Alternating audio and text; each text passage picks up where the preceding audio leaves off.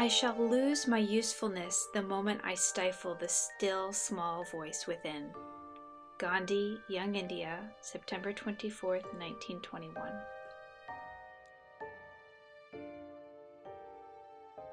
Well, this may strain the credulity of some of us, but the fact is Gandhi had developed what we just might call intuition to an extremely high degree and was able to sense, what shall we say, insights, vision, understanding that came from a deep level within him.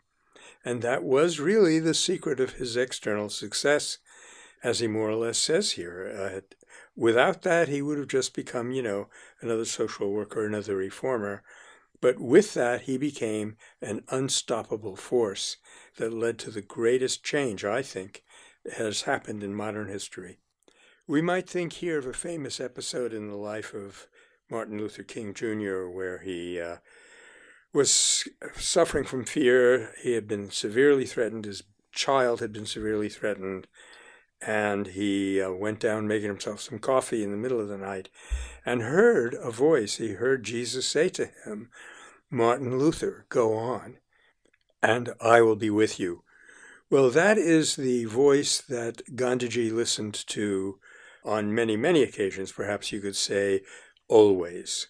And that's what gave him his tremendous power.